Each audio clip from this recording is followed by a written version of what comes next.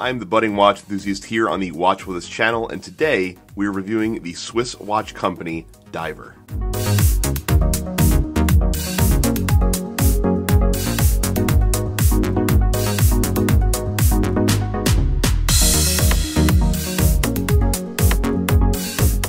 So first of all, a thank you to the Swiss watch company for loaning this watch in for review here on Watch With Us. So the first thing that I have to talk about with this watch, and it's the first thing that I noticed as soon as I pulled it out of the box, and that is the obvious Seamaster Professional inspiration that this watch draws from. You can definitely see it in the case with these oversized crown guards, you can see it with the scalped bezel, and then you can see it with the polished edges running down the center links on the bracelet here. Now, I would definitely not go as far to call it an homage. It's definitely far from that, but it's definitely speaking the same language. The case is my absolute favorite feature of this watch. It does have a very nice brushed finish along most of it. You do see these little flared beveled edges that come down over top of the lugs. And I really love the stamped and decorated caseback with the Swiss watch company logo and branding on it. I also really dig the 13mm height of this watch. Oftentimes with divers of this style, you see them go a little bit larger from 14mm and up,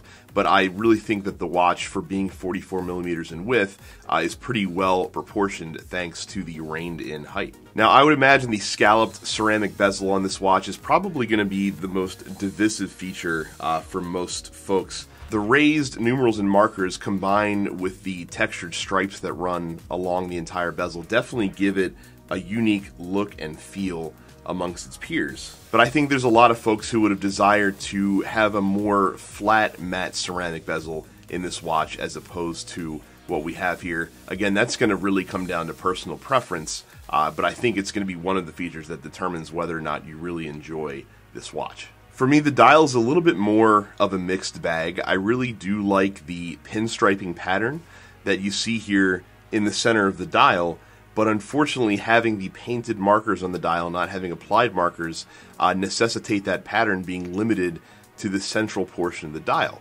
And while I really like the pattern, the fact that it's kind of enclosed in this small area makes the dial look a little bit disjointed.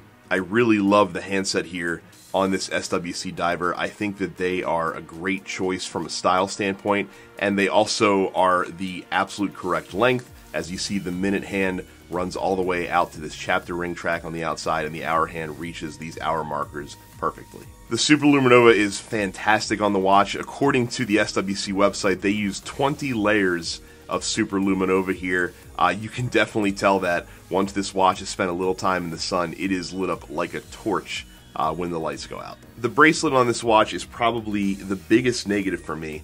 I feel like I would have liked it more if the center links didn't stick up so far above the side links that you see running down the bracelet. The integrated clasp that they use on this watch does definitely cut down on bulk at the bottom, but not being able to have micro adjustments on a steel bracelet is usually a huge turnoff for me. I will say that if I did own this watch, I would probably be wearing it on a NATO strap or a rubber strap the vast majority of the time.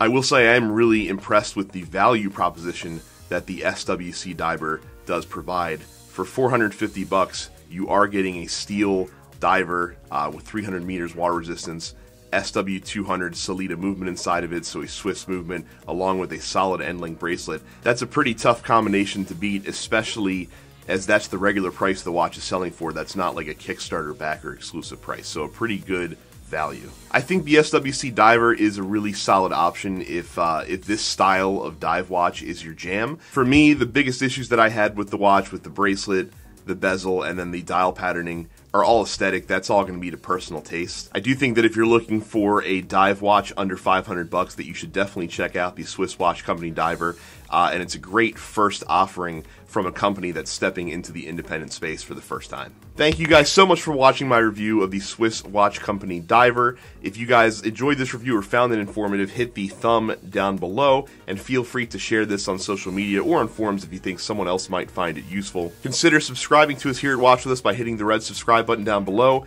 and you can also find a direct link to my channel, the Budding Watch Enthusiast, in the description. Thank you so much for watching this review, and I will see you all the next time here on Watch With Us.